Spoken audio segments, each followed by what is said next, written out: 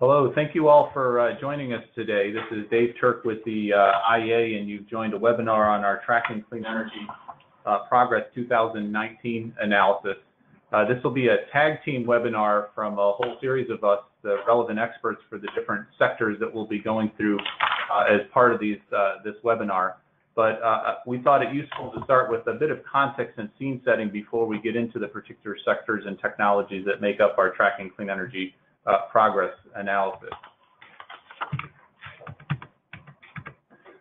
So let me just start a big picture on the overall CO2 emissions from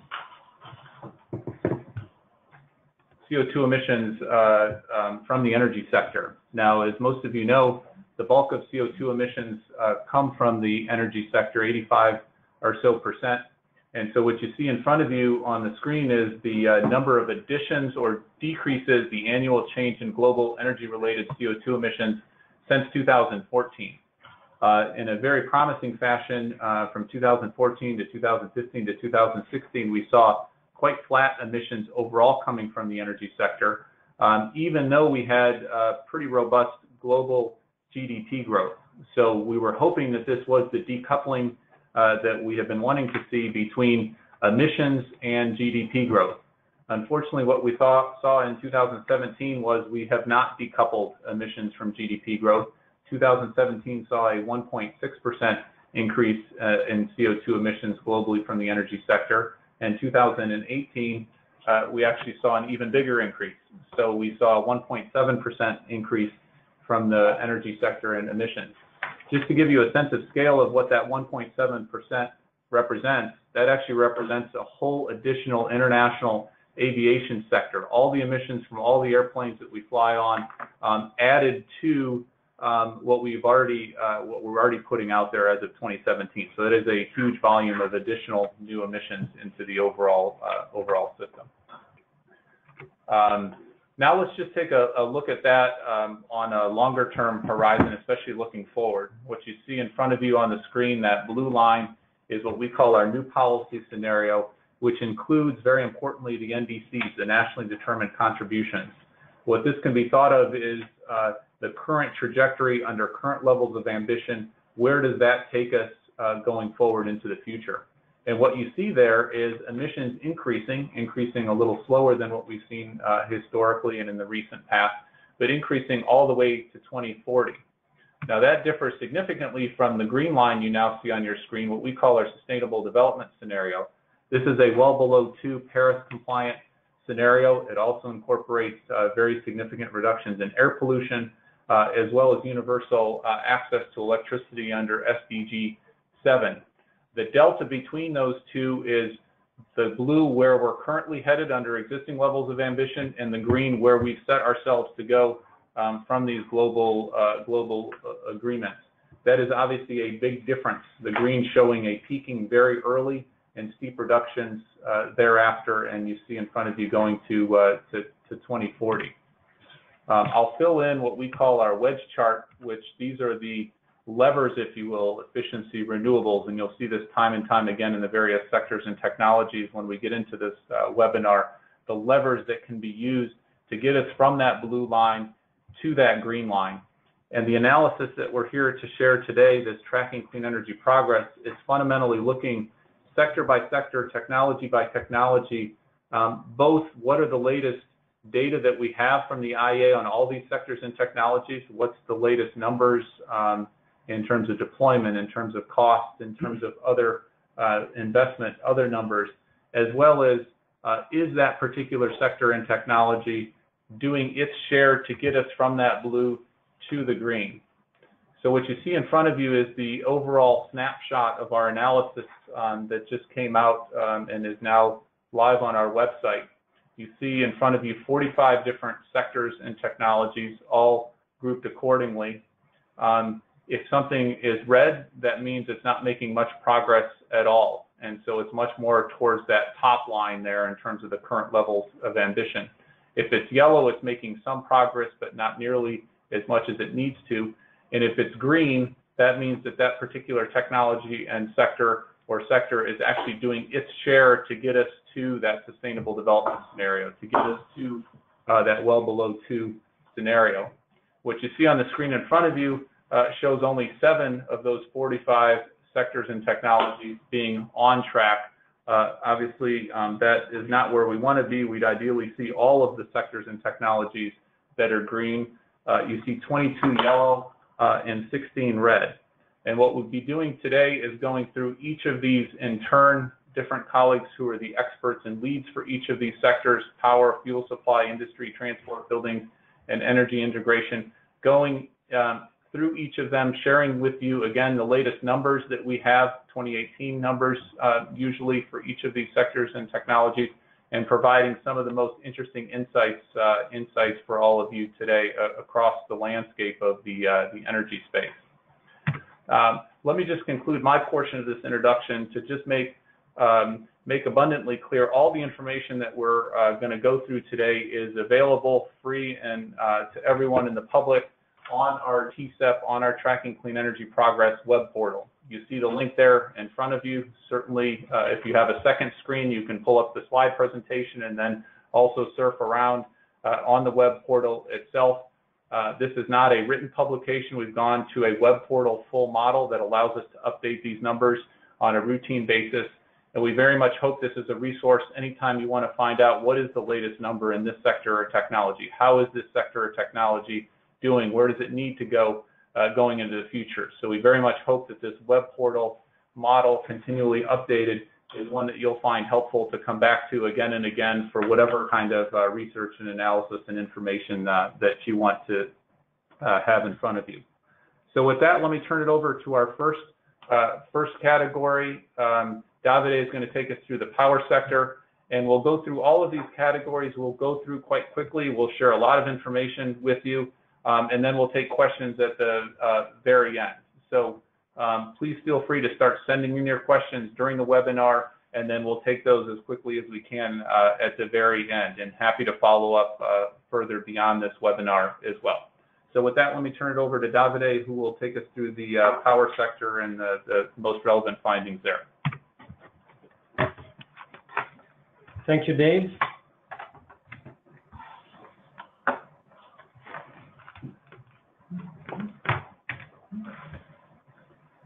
Global electricity demand increased 4% in 2018, with low carbon generation expanding 6% to meet a considerable share of this growth.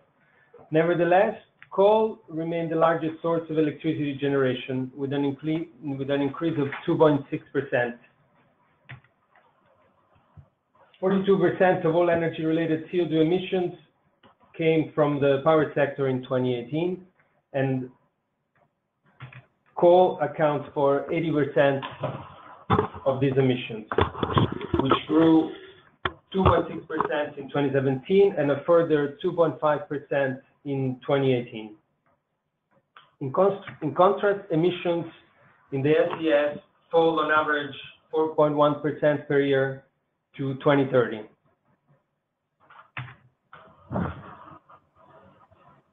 After stalling in 2017, the carbon intensity of power generation slightly declined 1.3% in 2018 to around 480 grams of CO2 per kilowatt hour.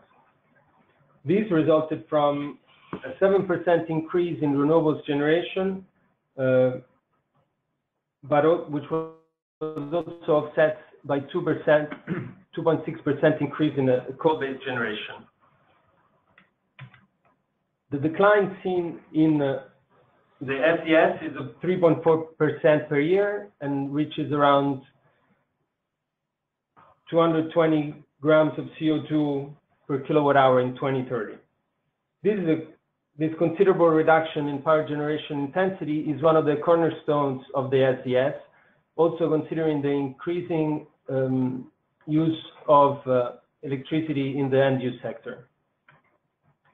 Achieving this reduction will entail significant shifts in the technology mix for power generation, and most of new capacity additions should be low carbon. However, we should note that across different regions and countries, the situation is very different, and solutions should be tailored to specific situations.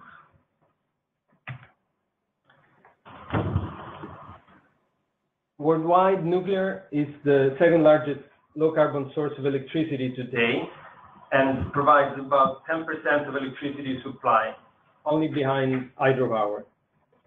Currently, there are 452 reactors around the world that generate 2,700 terawatt-hours of electricity.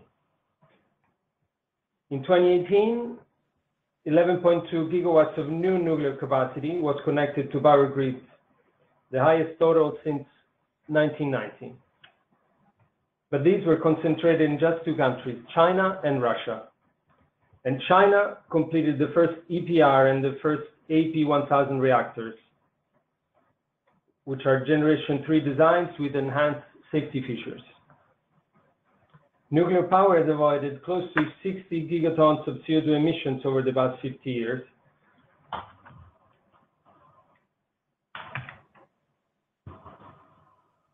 In the SCS, we see a remarkable increase in nuclear capacity additions compared to current trends. However, little new construction is on the horizon, and plants are beginning to close.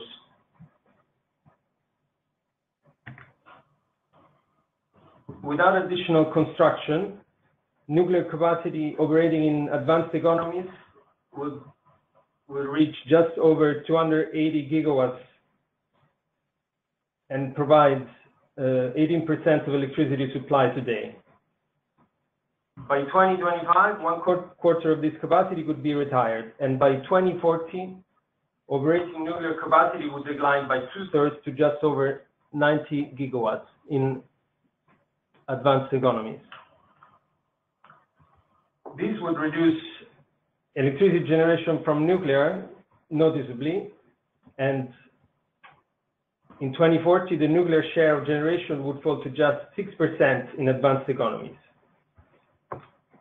Accelerate innovation in new reactor designs, such as small modular reactors that can help expand the suite of clean energy technologies and lower costs through standardization and economies of scale, could address some of the barriers from existing nuclear technologies.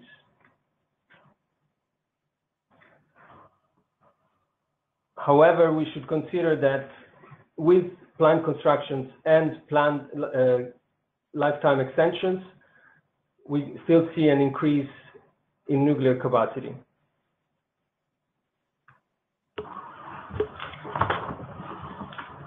Coal remains firmly in place as the largest source of power at 38% of generation. It is still increasing, and it increased 3% in 2018 and in 2017. And in 2018 produced more than 10,000 terawatt hours of electricity. Developments differ among regions, and growth is concentrated mainly in Asia, particularly in China and India, with decreases in the US and in Europe. Coal power accounts for around one-third of CO2 emissions today. The long lifetime of power plants, the young age of the coal fleet, and many projects still under construction represent more than one-third of cumulative locked-in emissions to 2040. To reach the SDS trajectory, which sees a coal-fired power without CCUS decrease by nearly 6% per year until 2030, policies and measures targeting the deployment of carbon capture and storage and limiting the lifetime of unabated coal plants are urgently needed.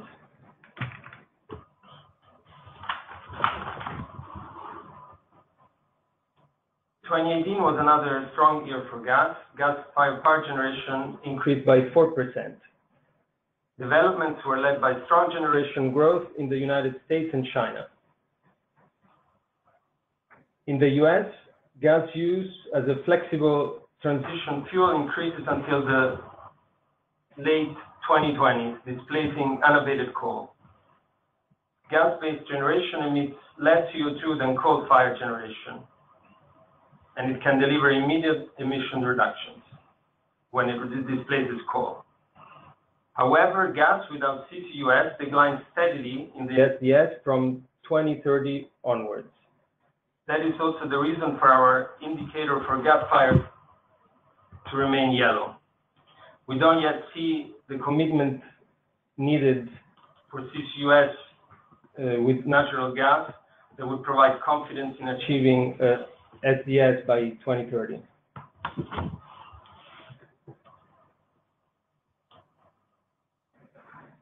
At the moment, only 2 large-scale CCUS power projects are in operation, with a combined capture capacity of only 2.4 million tons of CO2. CCUS in power is well off track to reach the 2030 SDS level of 350 megatons of CO2 per year.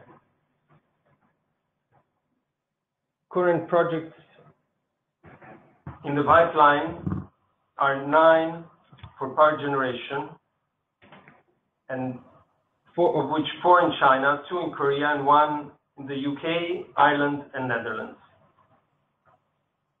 These projects have the potential to raise the capture capacity to some 18 megatons per year. This is still very low.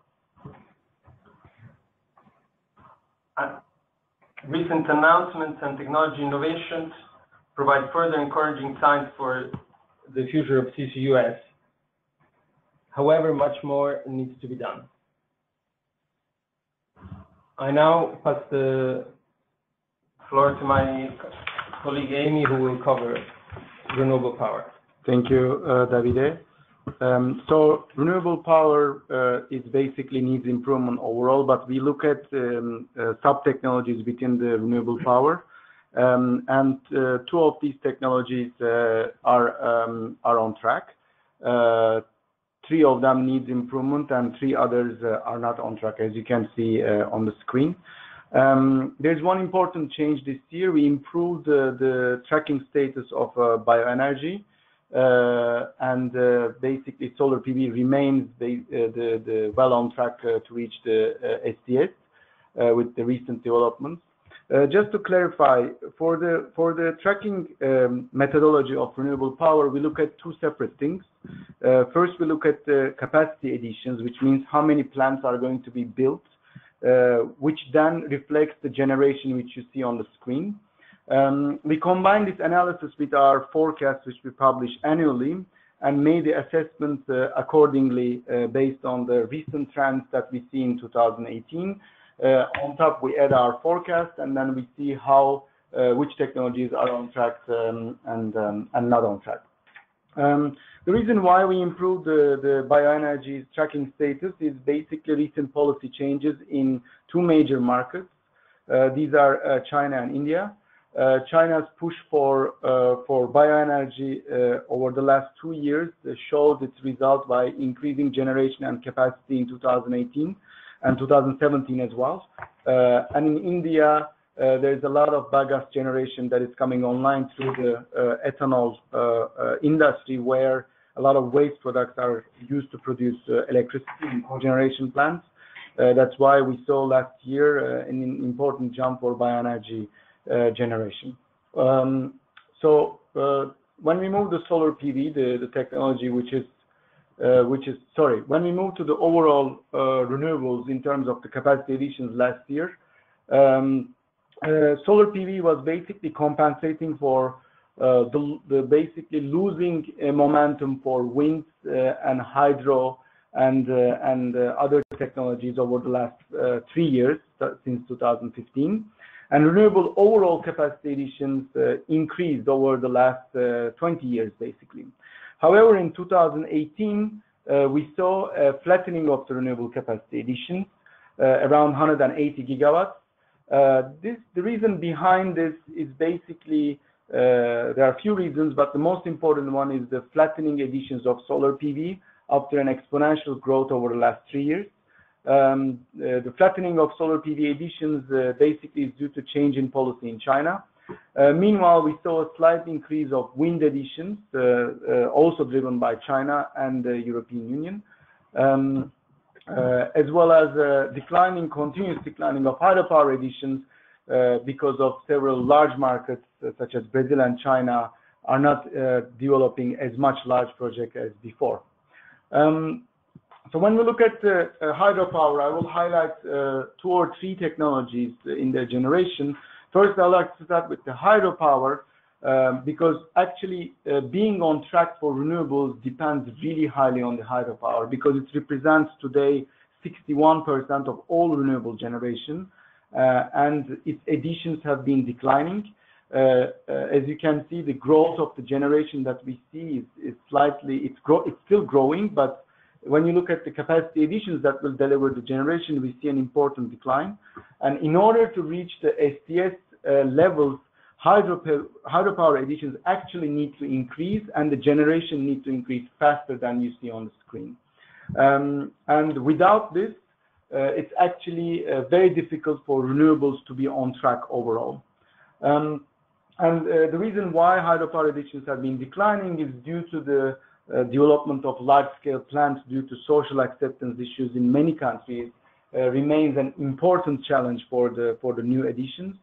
And in STS, actually, instead of declining hydropower additions, we should see an increasing hydropower additions through 2030.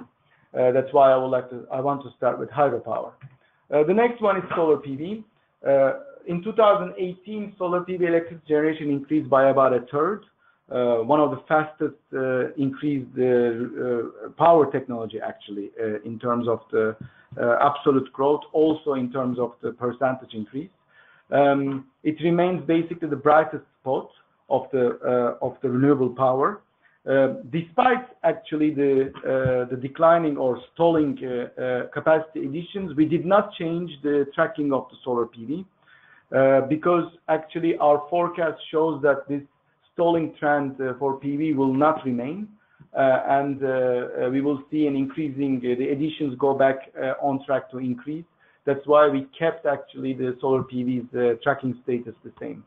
I would like to talk, sorry, that was the last slide on my side, and I'm passing on to my colleague Glenn for to continue with the fuel supply. Yes, thank you very much. This is actually the first year that we have included fuel supply in the TCEP. And one of the reasons is that oil and natural gas, they are set to remain part of the energy system in all of the IEA scenarios. So therefore, we have more attention for indirect emissions from producing, transporting, and processing of oil and gas. As you can see on this slide, the total indirect greenhouse emissions from oil and gas operations today is equal to around 5,200 million tons of carbon dioxide equivalent. So that is 15% of total energy sector greenhouse gas emissions. And if you want to know, you can compare that to the total CO2 emissions of the US energy sector altogether. Half of these indirect emissions from the oil and gas operations come from methane emissions and flaring. So in the SDS, the volume of flaring and methane emissions need to go down from around 2,600 million tons of CO2 equivalent to around 600 million tons CO2 equivalent by the year of 2030. If you think about it, that is a decrease of 80% that needs to be realized in 10 years. So an immediate step change in policy ambition, industry buy-in is required, along with technological progress on detecting, measuring, and avoiding emissions. So let's go to the one level deeper. So we look here at global methane emissions from oil and gas operations on this slide. So we see an increasing trend for global methane emissions. So in total, the concentration of methane in the atmosphere is around 2.5 times higher than pre-industrial levels. The understanding of the scale of methane emissions from oil and gas supply, it's continuing to evolve, but we estimate that around 36 million tons of methane emissions come from oil production and 44 million tons from the production, processing, and transport of natural gas. So So there's a wide variety of technologies and measures available to reduce these emissions. If we would deploy all the options which are available today across the oil and gas value chains, we estimate that this would avoid around 75% of these emissions. But more importantly, we estimate that around 45% of the 79 million tons could be avoided with measures that would have no net cost. Some of the solutions to reduce methane emissions include leak detection and repair programs, and the installation of vapor recovery units on crude oil and condensate storage tanks. In the absence of these units, dissolved methane can evaporate and be vented to the atmosphere. One important initiative that has been started in 2017 is the Methane Guiding Principles, which is a multi-stakeholder collaborative platform incorporating over 20 institutions from industry, intergovernmental organizations such as the IEA, academia, and civil society. So the next one is flaring emissions. In 2017, around 140 billion cubic meters was flared. That is equal to Africa's gas consumption. It's a slight decrease from 2010, but higher than in 2000. Most flared gas is converted into CO2, but it's not all flared, so there will be also a part will be released as methane emissions. Russia, Iraq, Iran, and the United States account for almost half of the flaring globally. The World Bank has just released new data on flaring, so it's not captured in this graph, but it shows that in 2018, global flaring was up with 3%. So if you think that for flaring we need to go down with 82% by 2025, we are not going into the right direction, and therefore you see that the traffic light is red. So US flaring was increased more than 50% compared to 2017, and the flaring volumes is now around 14.1 BCM. So various companies, governments, and institutions have endorsed the zero routine flaring by 2030 initiative, but most of the efforts are still voluntary. I will pass on to the next sector, which is presented by Peter Levi, and that's the industry sector. Thanks very much, Glenn. So I'm going to start by providing a high-level overview of industry and just a summary of where we're at. Before I do, I just want to say a special thanks to Davide, my colleague who was instrumental in putting this work together. So while there are pockets of progress in certain subsectors within industry and important initiatives underway to lay the groundwork for substantial emissions reductions, the industry sector as a whole would need to modify its current trajectory substantially in order to keep on track with the SDS. Of the key energy-intensive subsectors we examine in detail in TCEP, none are judged to be on track today. Furthermore, CCUS for industrial applications is seeing particularly lackluster progress relative to the deployment required in the SDS. While energy efficiency has improved in certain sectors, growing demand has offset much of these gains. A number of projects to develop innovative low-carbon production processes are underway, but overall progress in innovation is falling short of what is needed to enable deep CO2 emissions reductions. In a nutshell, far more effort is needed to ensure an SDS-compatible pathway is maintained for the industry sector. So first, let's look at the broader context of industrial emissions. Direct industrial CO2 emissions rose by 0.3% to reach around 8.5 gigatons of CO2 in 2017, which is about 24% of global energy sector CO2 emissions, including process emissions. This growth represents a slight rebound from the 1.5% annual decline during the period of 2014 to 2016. To maintain an SDS-compatible pathway, emissions must peak prior to 2025 and decline to around 8.3 gigatons of CO2 by 2030, despite considerable growth in output during this period. Around two-thirds of direct industrial CO2 emissions can be attributed to 5 groups of materials, which you can see here on the chart. Now let's look at the energy context. The industrial sector accounted for about 37%, or 156 exajoules of total global final energy consumption in 2017. This represents around a 1% annual increase in energy consumption since 2010. Growth was higher than in this long-run average in 2017, registering a 1.7% increase, much higher than the rate of 0.1% the previous year. Growth in energy consumption has been driven largely by an ongoing trend of rising production in energy-intensive subsectors.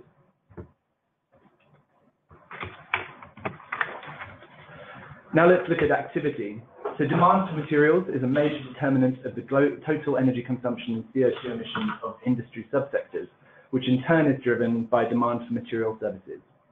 As the stock of materials in a society increases, it tends to reach a point at which it saturates and then demand plateaus.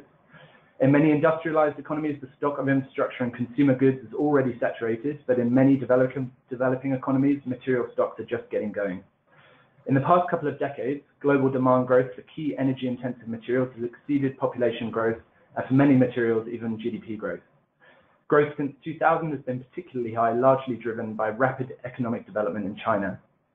Recent estimates suggest, however, that global demand for certain materials has plateaued in the last 2 to 3 years, particularly demand for cement and to some extent steel and aluminium. Again, China is the key explanatory factor behind this. This notwithstanding, we project growth in other emerging economies to drive up material demand again in coming years. Material efficiency strategies are key tools to help reduce some of the burden on other CO2 emissions mitigation strategies in the SDS. In 2017, mandatory policy-driven energy efficiency targets and standards covered around 40% of total industrial energy use in most regions, with no major increases in coverage relative to the previous year. While a number of countries have minimum energy performance standards for electric motors, few have mandatory overall performance targets for industrial firms and sectors. China and India are some of the strongest performers on policy coverage, having put in place mandatory targets for energy savings in the industry sectors several years ago that are still in place today. The 100, 1,000 and 10,000 enterprise programs in China and the Perform Achieve Trade scheme in India are key components of this coverage. Now to delve into a bit of subsector detail and look at the top 3 sectors from an emissions perspective. Firstly, cement. From 2014 to 2017, the direct CO2 intensity of cement production increased by 0.3% per year. The main cause has been an increase in the global clinker to cement ratio, driven by a local shortage of other cementitious materials in China, which is responsible for more than half of global cement production. Despite this, there's been a positive trend in thermal energy efficiency of cement production, with the energy intensity of clinker production declining by 0.4% per year since 2014. In the SDS, this trend needs to continue, and the average proportion of alternative fuels used in kilns needs to triple from current levels, reaching 18% of thermal energy demand by kilns in 2030. Other efforts will also be needed to reduce cement sector emissions, such as the increased use of clinker substitutes and the deployment of CCUS, and the adoption of material efficiency strategies. So now moving to steel. While the energy intensity of crude steel production has gradually fallen since 2009, expanding production from 2009 to 2014 led to an increase in overall energy demand and CO2 emissions in the sector. After a small decline in 2014, between 2014 and 2016, energy demand increased in 2017, primarily as a result of higher steel production. The steel sector is currently highly reliant on coal, which supplies around 3/4 of its energy demand. And in the SDS, the energy intensity of crude steel production needs to decline by 1% annually to 2030. These short-term CO2 emissions reductions could come largely from energy efficiency improvements and increased scrap-based production, which would enable more scrap-based electric arc furnace deployment. Longer-term reductions in the steel sector's emissions will require the adoption of new direct reduced iron, or DRI, and smart reduction technologies that facilitate the integration of low-carbon electricity and CCUS. The groundwork for getting these breakthrough processes off the ground, though, needs to be laid before 2030 in order for the sector to get on track with its longer-term goals. Now, last among the 3 sectors, we just want to take a quick look at chemicals. Direct energy-related CO2 emissions from the chemical sector reached around 1.25 gigatons in 2017, a 2% increase from the previous year. The growth in emissions has largely been driven by strong growth in demand for chemical products, including plastics and fertilizers. For example, demand for high-value chemicals, which are the key precursors to most plastics, increased by nearly 5% in a single year between 2016 and 2017. Despite an expected increase of 30% in demand for primary chemicals, chemical sector emissions need to peak and return to today's levels by 2030 to stay on track with the SDS. As a result, the emissions intensity of chemical production must decline through efforts such as reducing the share of coal use for process energy and feedstock and the deployment of CCUS. And lastly, just to revisit CCUS in industry, carbon capture, utilization and storage can play a key role in reducing CO2 emissions from the industrial sector and also from fuel transformation and power.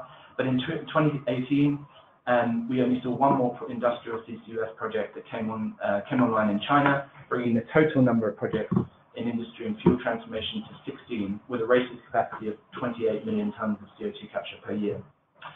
6 new industrial projects are under development in Europe, with 3 linked to low-carbon hydrogen production. While this progress is positive, it is a long way from where we need to be. In the SDS, around 400 million tons of capacity is required by 2030 and nearly 1.5 gigatons by 2040. The current trajectory of CCUS deployment is far from being on track with the SDS, and considerable efforts are needed to accelerate investment and progress in this critical technology area.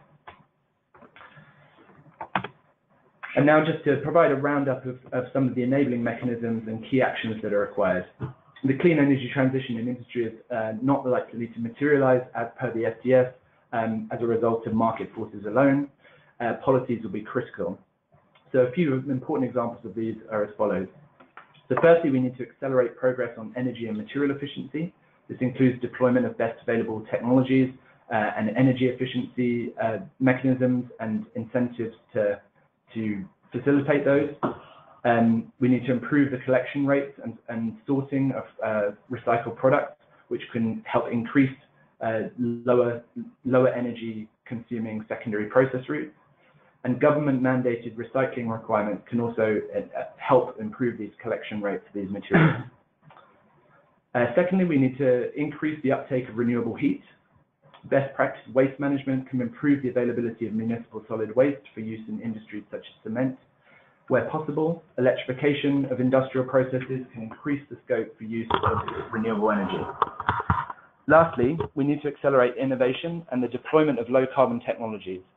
Innovation over the next decade will therefore be critical to develop and reduce the costs of industrial processes and technologies that could enable substantial emissions cuts post-2030, including, for example, hydrogen-based production of certain materials and the deployment of CCUS in conjunction with this and standalone. Increased support for research, development and demonstration is needed from governments and financial investors, particularly to advance the large-scale demonstration and deployment of technologies that have already shown promise. It will also be important to begin planning and developing infrastructure for eventual deployment of innovative processes, such as CCUS pipeline networks for transport and storage. That's it for industry, and I'll be around at the end of the presentation to take your questions. I'm going to now hand over to Jacob to talk about transport. Thank you, Peter. Much like many of the other sectors, the transport sector is in a critical transition period.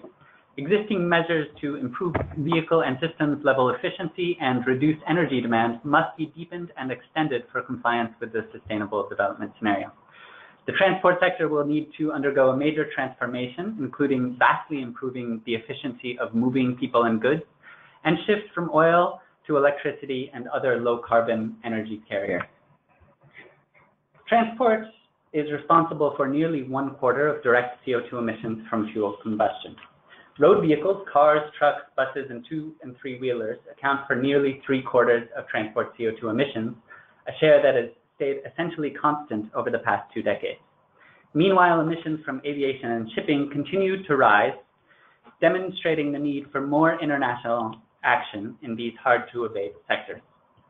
Global transport emissions increased by only 0.6% in 2018, compared with 1.6% annually in the past decade, owing to efficiency improvements, electrification, and greater use of biofuels. So the rate of growth in transport emissions is slowing down, but absolute sector emissions will need to begin to decline in the coming decade to achieve the SDS goals. Looking first at electric vehicles, although the global share of electric mobility is still small, about 0.5% of cars on the road today are plug-in or battery electric, the EV fleet is expanding quickly. Ambitious policy announcements have been critical in stimulating the electric mobility transition in major vehicle markets over the past few years. The global stock of electric vehicles passed the 5 million mark in 2018, with nearly half, 45% of electric cars on the road located in China, up from China having just 8% of the global fleet only 5 years ago. 2018 was marked by continuous policy and technology announcements in many regions and countries, and global electric car sales accelerated compared to previous years. For a more detailed deep dive into the shifting landscape of policy incentives, the main market players and their targets for electrification in the coming decade, and the challenges facing electric mobility in various modes and environments, as well as potential solutions to those challenges, I'd like to invite you to take a look at the Global Electric Vehicle Outlook 2019, which should be available for free at the IEA website from tomorrow onward. Shifting now to fuel economy of light-duty vehicles, average fuel economy improvements of new vehicle sales in advanced economies slowed to only 0.2% between 2016 and 2017. With the trend even reversing in almost 20 countries.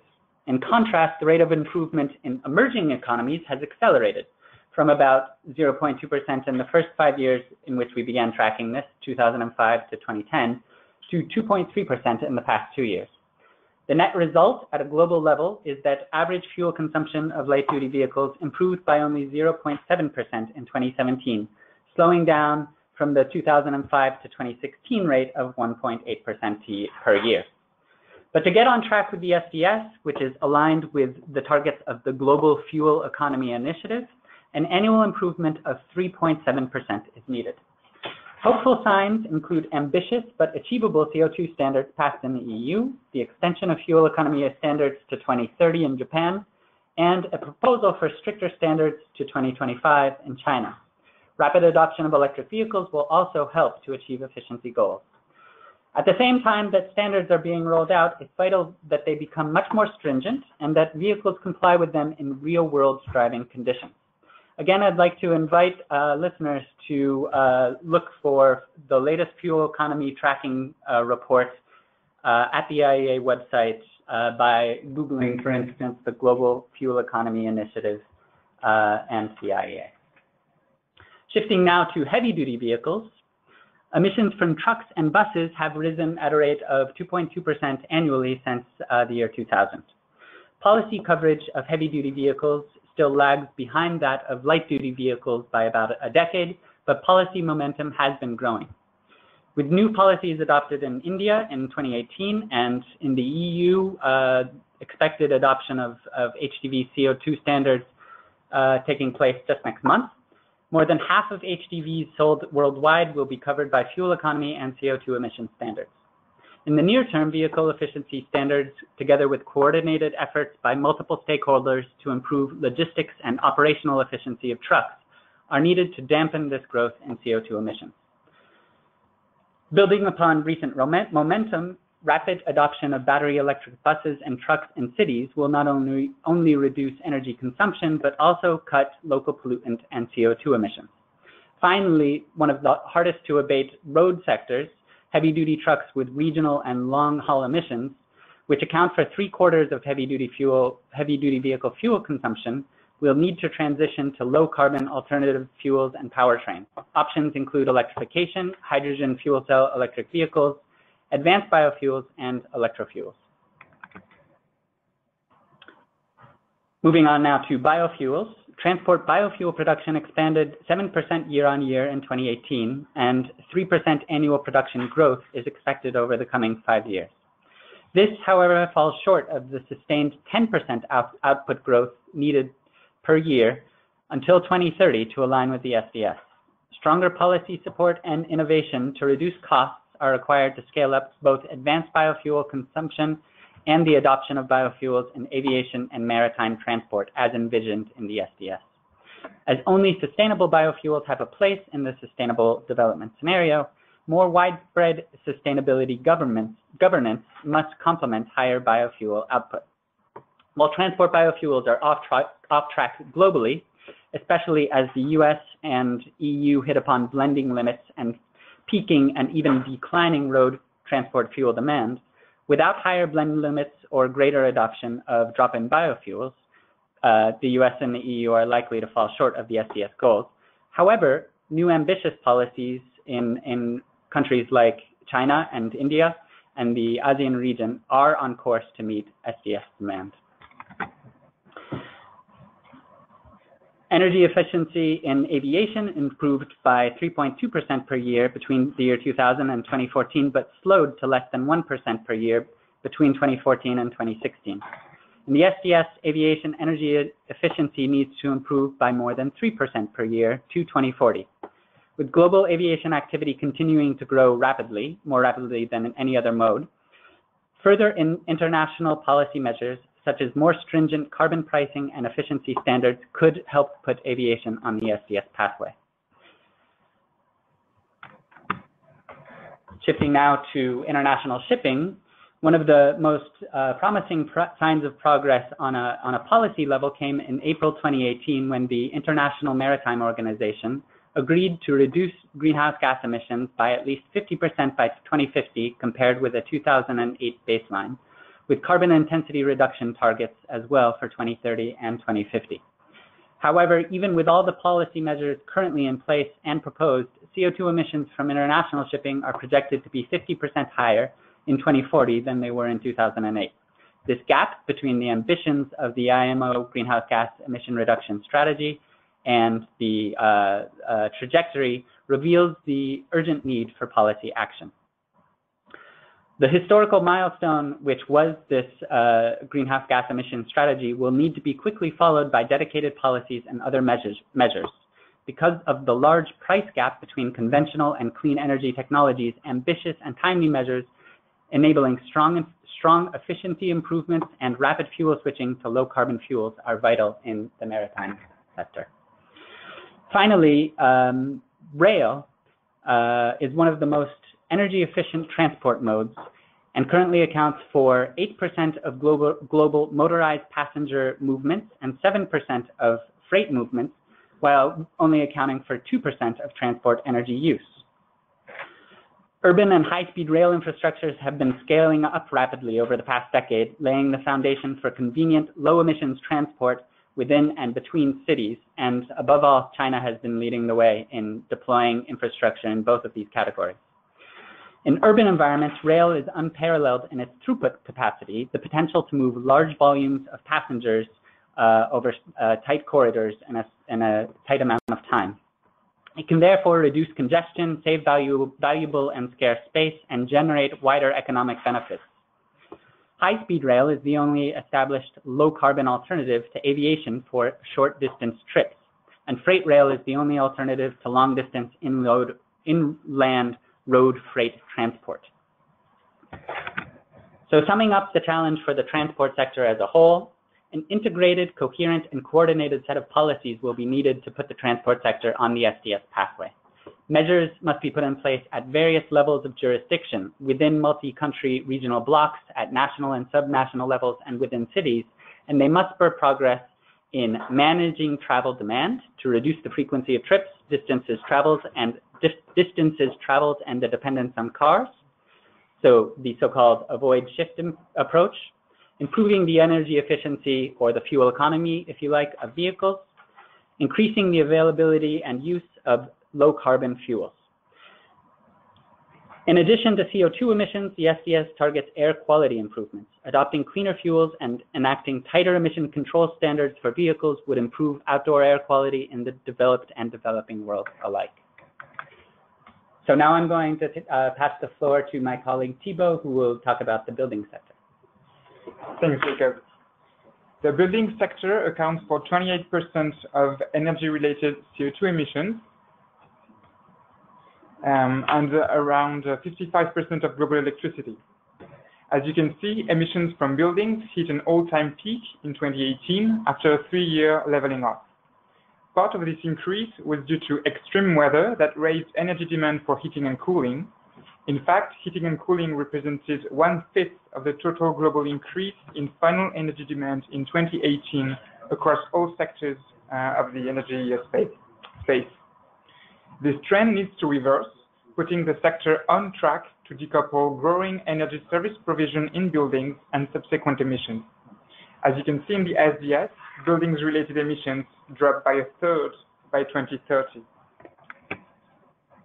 Addressing building envelopes is particularly important because of their long lifetimes that can impact energy and emissions for 50, 70 years or longer.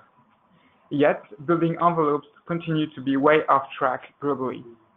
Expansion of mandatory building energy codes that impact building energy performance for decades has seen little progress in recent years, although there has been some positive directions in a handful of countries such as India, Argentina, Nigeria, Mexico, and others that are working to update or implement building energy codes, sometimes up to the near-zero energy performance standard, such as in France.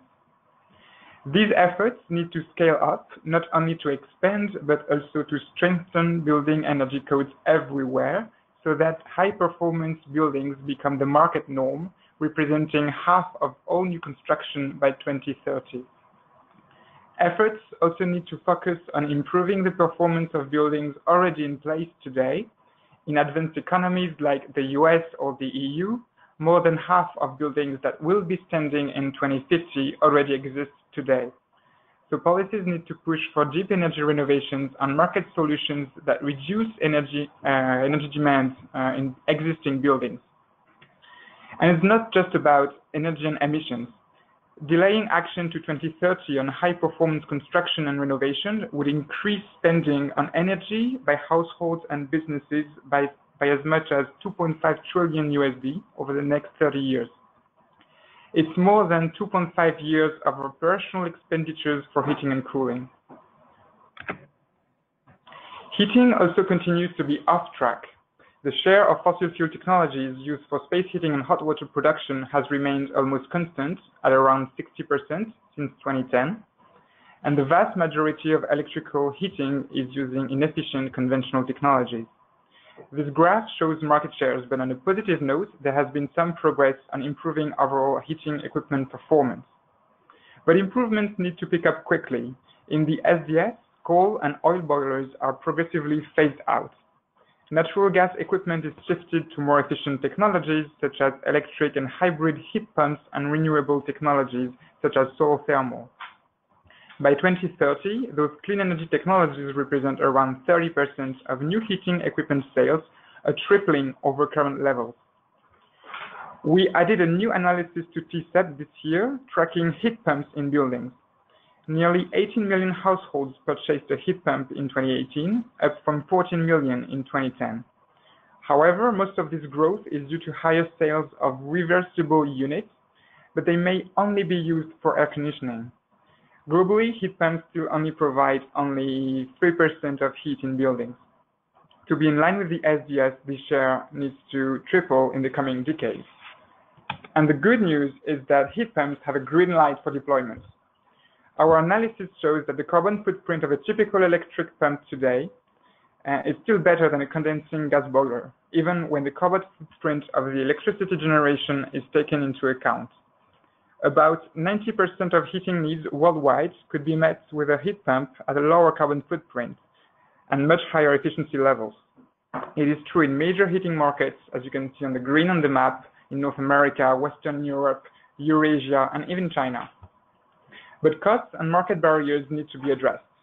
Upfront purchase prices need to come down in many markets to be competitive with other technologies, and effort is needed to make heat pumps more readily adaptable in different building contexts. Cooling is one of the blind spots of the energy system, but recent progress under the global initiative of the Kigali Cooling Efficiency Program are helping to find cool solutions for feverish planets. Yet, mandatory energy performance standards globally are not keeping up with rapidly growing demand for cooling services in buildings. They are also not keeping pace with what is actually technically feasible. What people are buying is often less than half the performance of readily available energy-efficient technologies. To be on track, MEPs need to expand in coverage and strength, pushing for a 50% improvement in AC performance over the next decade. R&D support is also needed to deliver much more efficient technologies, for example, in humid climates. Lighting is on track to meeting climate goals thanks to a surge of LED sales, representing around 40% of the global market in 2018. However, continued robust growth is needed so that LEDs make up over 80% of sales by 2030. Current trends suggest, however, that fluorescent, halogen, and incandescent lamps continue to dominate many markets. Efforts need to continue in the construction, but also and especially in the replacement segment. This could be supported by policies such as minimum energy performance standards and bulk procurement programs. For instance, India successfully deployed 350 million LED lamps since 2015, which are on average 50% more efficient than conventional alternatives. Remaining innovation gaps consist in defining and enhancing LED light quality. Policymakers need to identify best metrics for regulations, and testing procedures will have to keep up with technology progress. There are also other savings from smart luminaires and building energy management systems that could be tapped into. Let me close this building section with data centers and networks, whose service demand is soaring. Global internet traffic has tripled in the past 4 years and is expected to triple again by 2022. All of this data and internet traffic, of course, requires rapidly expanding data centers and networks, each of them accounting for about 1% of global electricity use, or more than electricity use in the UK when combined.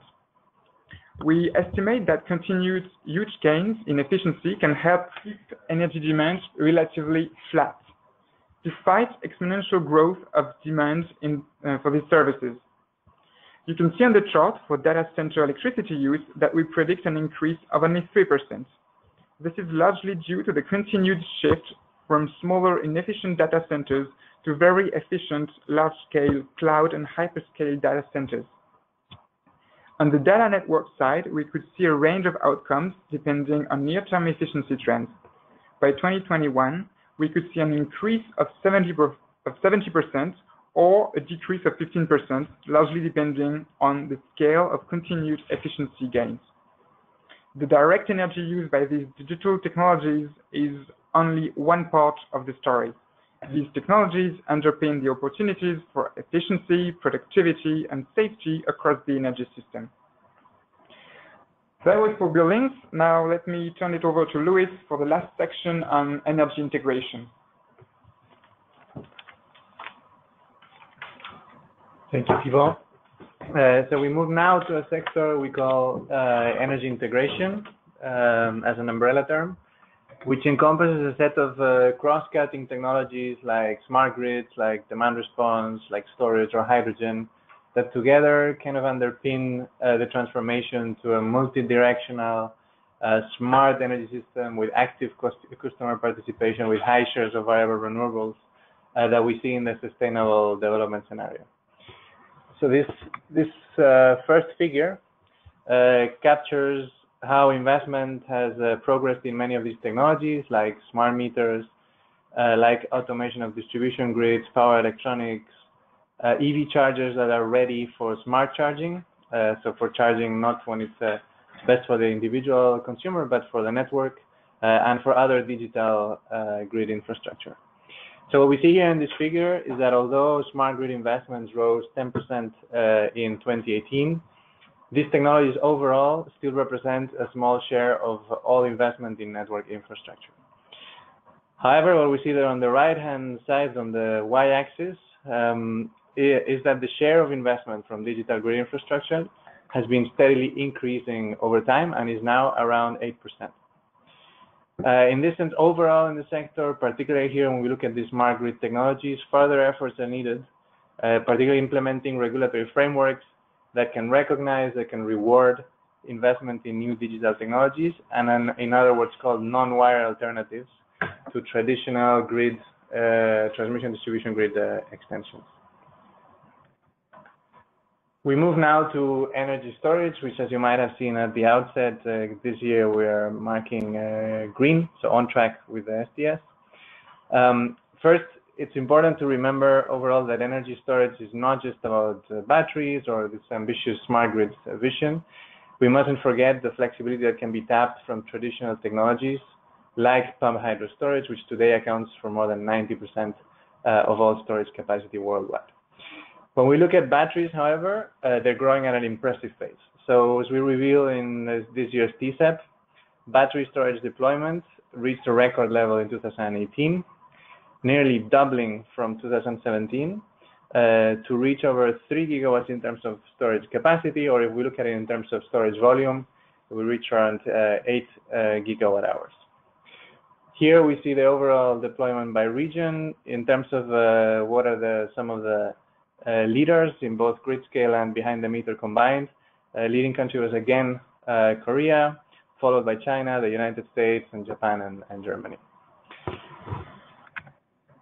The second big story of the year was the expansion of behind the meter storage, which was particularly strong, almost 3 times that of 2017. That's the bright blue color you see there. In this category, deployment reached record levels last year, with significant growth in Korea, in Australia and Japan, in Germany, and finally in the United States. So what we've seen overall is that new markets have emerged quite quickly wherever governments and utilities have created supportive mechanisms or market designs. Last year, for example, in Southeast Asia and in South Africa. What this indicates is that storage continues to need strong policy support, particularly through evolving market designs and mechanisms that continue to value the flexibility and other services that storage can provide compared to other technologies. When we look at what's happening in 2019, what's in the pipeline, projects announced in development also herald a bright 2019. So South Africa made an important commitment last year to distribute energy storage with up to almost 1.5 gigawatt hours of storage planned. The project pipeline in many countries like Korea, the US, and Europe remains strong. And elsewhere, there was a big flagship initiative announced by the World Bank with $1 billion to finance battery storage in developing countries. Overall, in storage, recent trends are in line with the deployment growth needed to reach the SDF, the Sustainable Development Scenario, by 2030, which is around 200 gigawatts. However, storage starts from a low base, so installations need to continue multiplying at this 2018 rate for the next 10 years. Moving on to hydrogen. So in 2018, hydrogen maintained its recent momentum. All 6 new CCS projects around the world related to hydrogen in some way. And there was notable policy push from France, from Korea, from Japan. However, it is important to look at the big picture. Today, there are around 70 million tons of hydrogen in use, mostly for oil refining and chemical production, as you see in this figure, but overall almost exclusively used in industry. The hydrogen that we have in use today is currently produced in dedicated processes from fossil fuels. That's what you see at the top of the figure, and that has significant associated CO2 emissions. Or also produced, what you see there at the bottom of the graph, as a byproduct, largely also from fossil fuel processes. A very small amount is produced from electricity, which is that bright yellow band that you see there, the thin yellow band there. The vision for producing low carbon hydrogen would need either applying CCS at a large scale to the bright purple section there at the top, or significantly growing the electrolyzer band in this Sankey diagram. So to track hydrogen, we look at 3 main indicators. First, the extent to which low carbon hydrogen is used in existing industrial application for hydrogen. Second, we look at the deployment in new sectors in which its clean burning, its storability, make it a candidate clean energy technology for electricity storage, for heat, for steel production, low carbon fuels, and also some transport sector applications. And then finally, we look at the scale-up, improvements, cost reduction in cross-cutting technologies such as electrolyzers, fuel cells, and hydrogen production with CCUS. So I will focus just on electrolyzers, which, as I said, is a cross-cutting technology, enables the production of clean burning storable hydrogen fuel from electricity and water. So installations in the last 2 years, we are valuing them at around $20 million to 30 million per year. Almost all of the 230 or so projects that have come online since the year 2000 have had significant government support, and this continues for the recently announced project. However, a key metric that we track in TCEP for hydrogen and for the sustainability of hydrogen deployment is the size of the largest individual project installed. In 2018, this was 10 megawatts, and this is still below the size that is needed to demonstrate accelerated scale-up. For an ammonia plant, for example, the scale that is needed is in the hundreds of megawatts, if not in the gigawatt scale. Larger projects of 100 megawatts are announced, however, and a 20 megawatt project in Canada is under construction. So finally, just to invite you to look in more in depth at these trends and many more in an in-depth report that we are launching tomorrow, focused exclusively on a deep dive on hydrogen. So that concludes the presentation portion of this webinar. Thank you again to all the colleagues who presented today.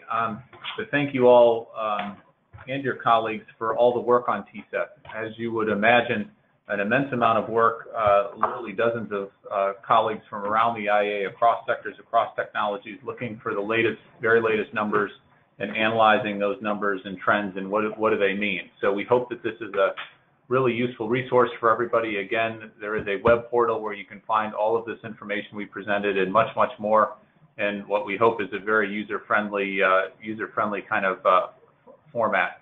Let me do one other thank you to George Kamiya, who will moderate the question part of this webinar, who helped keep us all on track with deadlines and organize the whole part of TCEP. So thank you, George, for all of your leadership and efforts. And again, thanks to all our terrific analysts and great colleagues throughout the IEA. George, over to you for the Q&A. Thanks, Dave. So we've got a few questions coming in. So feel free to send us additional questions using the GoToWebinar function. So the first question we have is on renewables. On slide 17, could you please explain what change in policy in China caused the flat growth on solar PV and wind? So thank you very much for the question. So I will start with solar PV. China has two major challenges in terms of the solar PV deployment. One is the cost of subsidies. China has a relatively, used to have, not anymore, but a relatively high feed-in tariff. And the cost of subsidies increased significantly with the exponential growth. The second one is the grid integration. Curtailment level is increasing in China for solar PV. It was very low because of the lower levels of deployment. In order to address this challenge, China last year in May decided to change the policy towards a more competitive structure, changing from the feed-in tariffs, and started to put caps on the deployment. So that's why 2018 solar PV additions declined in China from 53 gigawatts in 2017 to 44 gigawatts in 2018, about 10 gigawatts down. This is due to the caps that the Chinese government introduced. For the wind additions have been declining in China since 2016, even 15 when it peaked. This is highly due to the grid integration challenges and curtailment. China established a notification system where some of the provinces with high curtailment levels were not allowed to build new capacities. And these policies are basically implemented, and that's why we saw a significant decline in wind additions in China. This was last year compensated by higher growth in the United States, and that's why we saw a slight increase. In 2018, one last point before I give it to the other question, that curtailment actually improved in China, and we saw a slight increase in Chinese additions, especially in the Inner Mongolia province. Thank you. Thanks, Heymi. So we've got a question on heat pumps. Slide 48, is there any detailed study of readiness of heat pump deployment as well as their potential in reducing CO2 emissions? Well, thanks for the question and for the interest in this year's edition in TCEP about heat pumps. So readiness can mean multiple things for heat pumps. It can be about environmental impact, as suggested by the end of the question. In this case, we have taken data on the CO2 intensity in electricity production and compared this to the approximate seasonal efficiency factor for heat pumps in order to estimate what would be the environmental CO2 carbon footprint of a heat pump over its lifetime, also predicting it towards its use over its lifetime. And we have compared it to the most efficient gas boilers available. The assumptions on efficiencies will depend, of course, on climate, temperature, and also on market maturity. And the readiness level you've seen on the map is expected to improve along with the decarbonization of the power sector. You can find the results in TCEP on the web portal, as well as in our publication that we did for the Berlin Energy Transition Dialogue. I can send you the link if you send an email to one of our colleagues here. Now, if readiness means market readiness, we also analyzed market barriers in a case study we did for heating and cooling strategies in Canada. Most of the innovation gaps around heat pumps are actually around opportunities to make them more attractive, and maybe without entering into the details, it can be about, for example, addressing the ratio between the cost of electricity and the cost of natural gas, as sometimes the difference in performance is not enough to offset the difference in the gas prices and the electricity prices. Attractivity also means multiple services, for example. I'm thinking about demand-side response, but also about the possibility to provide space heating, hot water, and space cooling in a single equipment, which means lower manufacturing costs and efficiency improvements. And other challenges are of course, not technical. For example, in many capitals in Europe, such as here in Paris, it's very difficult to install a heat pump for space constraints. So you can find all of these barriers in our report we did for Canada. I can send you the link as well if you send an email. Thanks, Thibaut. The next question is about industry. How important is it to apply CO2 limiting policies around the world in different countries at the same time? I mean, if we will have one country as a locomotive and others following it, will it be as efficient, or is it crucial to implement limits simultaneously?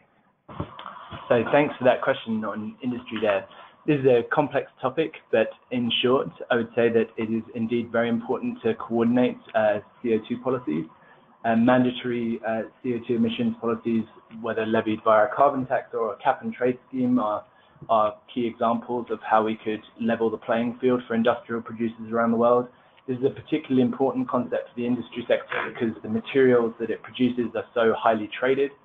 And with one country applying a CO2 emissions policy that is imbalanced with respect to another, you can start to see carbon leakage occur. So coordination and ensuring competitiveness is maintained in markets across the world for these materials is indeed a more efficient way. On the locomotive point, there are certain regions around the world, notably Europe and also Japan and the US, that are at the kind of forefront of some of the development of the technologies that we require, but these are not the regions where we are likely to see the majority of the growth in industrial output. So technology transfer will also be a key mechanism that will be important to achieving the emissions reductions in the industry sector that we outlined. Right. We've got a question on transport. You mentioned that improvements in car fuel economy are slowing down, but if EV sales, as you say, are growing so quickly, what's behind this slowdown? Right. So one of the drivers for this is the fact that diesel car sales have fallen rapidly across several major vehicle markets, especially in Europe, which relies heavily on diesel powertrains. Since diesel cars tend to be more efficient than equivalent gasoline vehicles, the shift away from diesel has impeded fuel consumption reductions.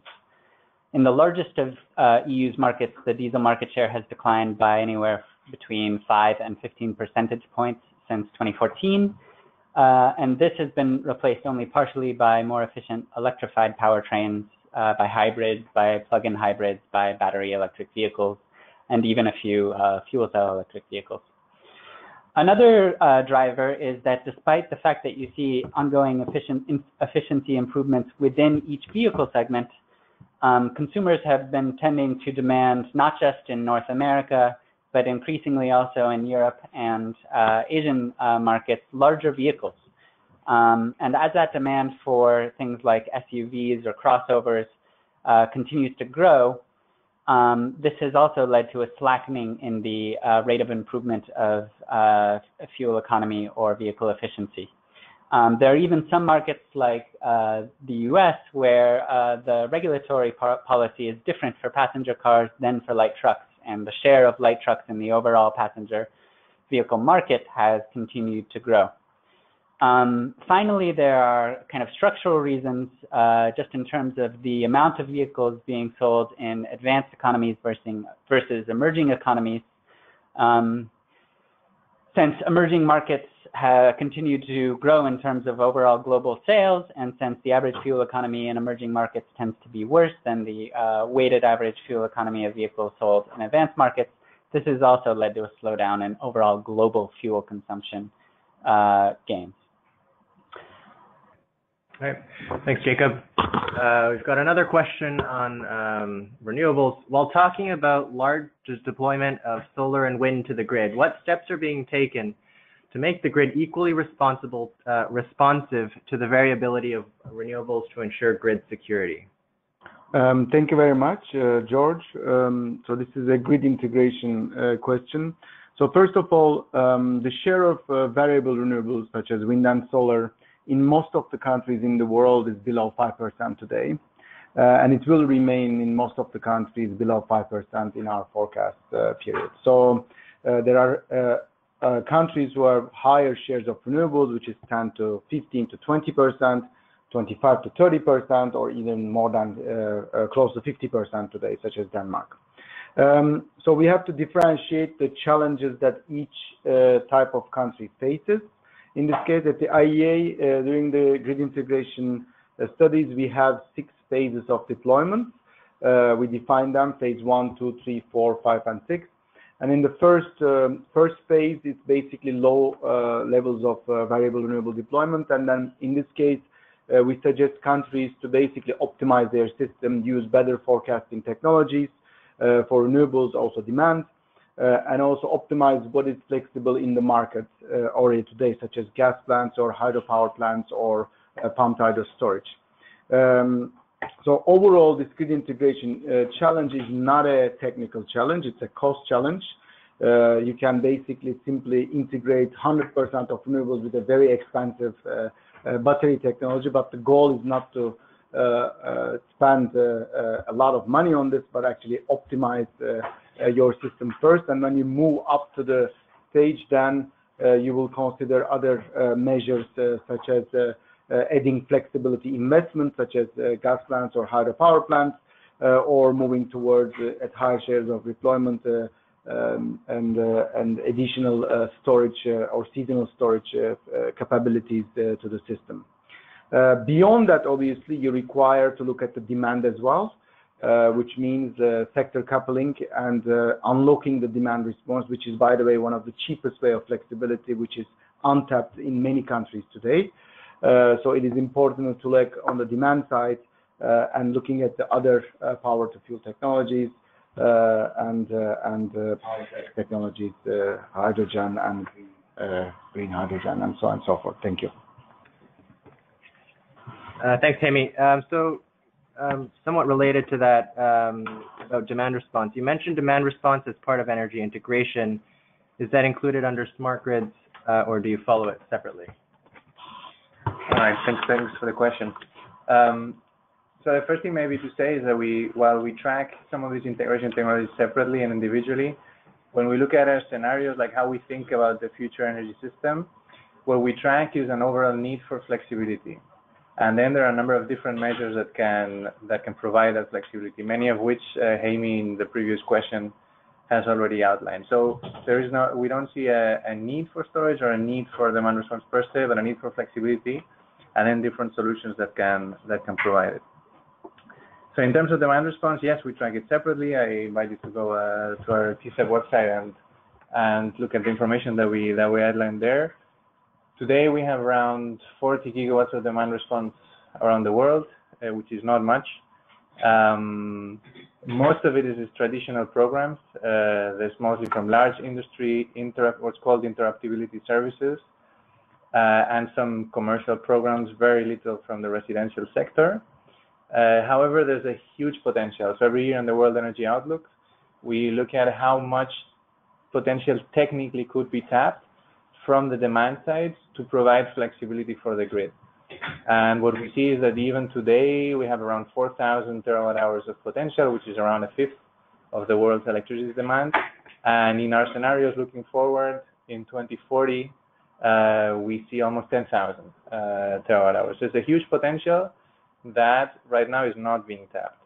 Why is it not being tapped? So there has been a lot of progress in deploying physical infrastructure, some progress, particularly in some regions, deploying smart meters, advanced meter infrastructure, and making some of these smart grid investments that are needed to be able to exploit the demand response.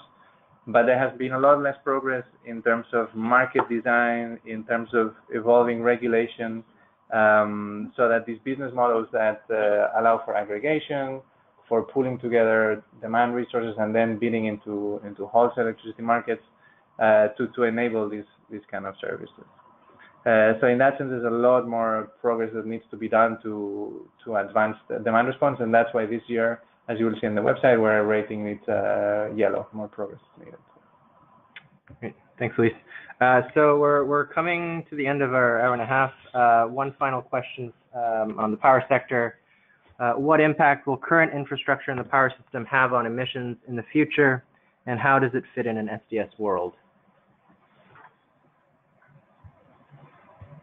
So that is correct. Emissions linked to current infrastructure, such as power plants or vehicles or industrial boilers, is to a certain extent locked in for the future, because investments that have been made will not be simply discarded to reduce emissions. So this, if we've looked at this last year, and this means that about 550 gigatons of CO2 emissions are locked in over the period to 2040. This is over 90% of CO2 emissions allowed in the SDS. So this leaves little room to maneuver. We need to add a lot of sustainable and low carbon energy infrastructure wherever possible, but we also need to make a better use of the infrastructure currently in place. This means that we need to improve the efficiency, and we need to pay much greater attention to the emissions involved in bringing fossil fuels to the consumers. For example, not all sources of oil and gas are equal in their emission impact. And of course, we should deploy much more innovative technologies such as carbon capture, utilization and storage, and hydrogen. To take an example, if we look at coal-fired power plants, they account for 1/3 of energy-related CO2 emissions today. And due to their long lifetime, to current projects under construction, they will represent more than 1/3 of cumulative locked-in emissions to 2040. The vast majority of these emissions are related to projects in Asia, where core plants are just 11 years old on average. So most of these still have decades to operate. This is less of a concern for the US and Europe, where the average age is over 40 years. and most plants are nearing the end of their operational life. So there is a need to create additional room to maneuver through policies and measures that target the deployment of carbon capture, utilization and storage, and that limit the lifetime of unabated coal plants and reduce the operation of remaining facilities. Thanks so much, Davide.